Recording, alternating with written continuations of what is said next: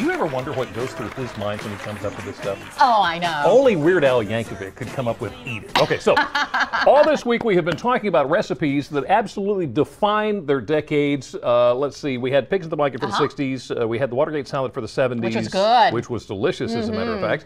It's all part of our celebration. WBOC serving Delmarva for 60 years. Now it's time to jump back to the 80s. The decade offered some new and surprising developments, sometimes surprising, including the beginning of the lean cuisine meals. And we can't talk 80s without talking ramen noodles. I think every money-starved college student, including myself, lived on these. And of course, the Totino's pizza rolls. Oh, yeah. Yeah. Well, today's recipes were also very popular in the 80s.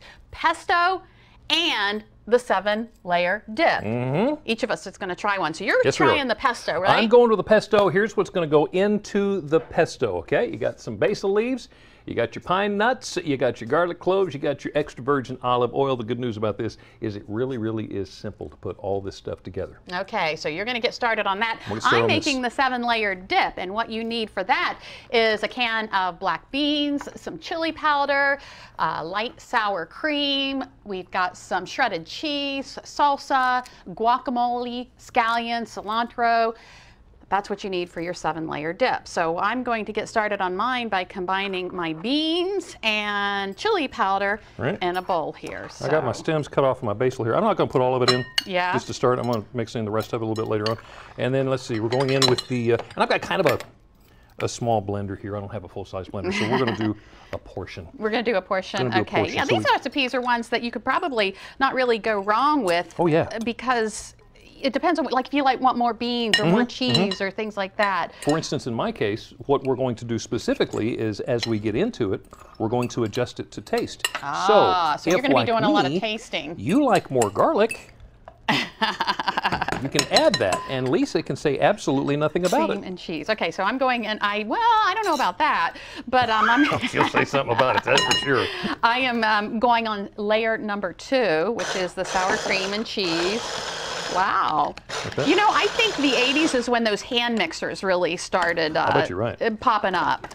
Because I got married in '91, and I think I got 3 or 4 of them. It was a very good wedding, wasn't it? It was. I'm going to stick some olive oil in here. Here is why, and this is a really particular thing for you to pay attention to. Depending on how much olive oil you put in, it's going to change the consistency of your pesto. In other words, if you put less olive oil in, it's going to make it more pasty, so it's good for crackers and sandwiches and things like that. If you put more oil in, it's great for what we're going to do today, which of course is the noodles. The noodles, yeah. All right, I'm putting guacamole on one. This is layer number 3. Of course, you can make your own guacamole with avocados and garlic and tomatoes and whatnot, but we just bought pre-packaged for layer number 3.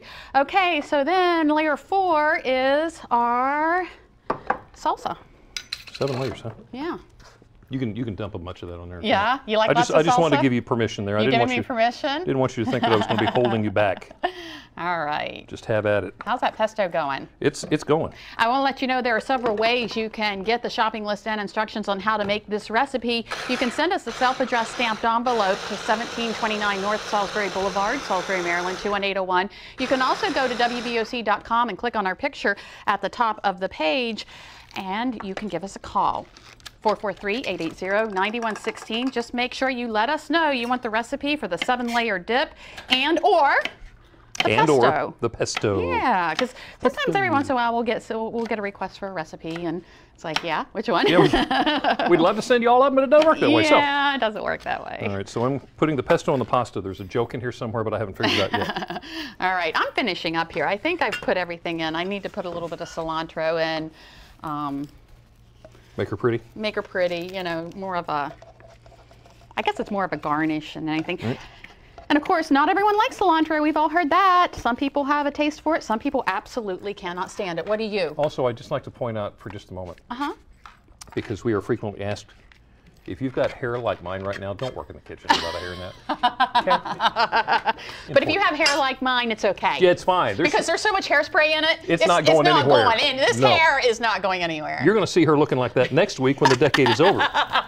Just saying. I may just do it because it's fun. Because you like it. I like it. Okay, so I think my 7-layer dip is done. It looks like everything that I needed is in there. I kind of eyeballed the ingredients. Right. So what I'm going to do, Jimmy, I guess I need a plate, don't I? you need I need a plate. a chip. Here, come here. I need a chip. Oh. Here, go.